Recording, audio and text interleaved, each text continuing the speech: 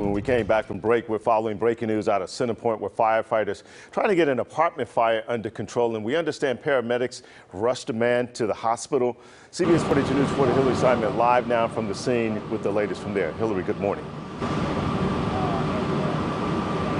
Good morning. Well, we were told that person was injured, has non-life threatening, and doesn't live here. They're not sure yet if they're going to call him a person that was running in trying to help people.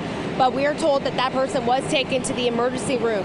We had just been told from Center Point Fire that 4 units were affected. That means 12 people, 6 adults and 6 children. And you can see here that the fire is out. It has been contained in those 4 units.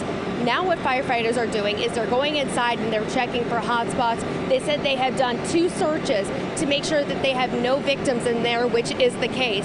And they are thanking Birmingham police for finding this fire because, in fact, a Birmingham police officer was on a routine checkup and just saw this fire and started going inside the apartment to get people out. It's still unsure if there was working smoke detectors. That's still something they're being investigated. And they're also still investigating how this fire started. We'll, of course, stay on the scene and keep you updated on the latest developments. Live in Center Point, Hillary Simon, CBS 42 News, local coverage you can count on.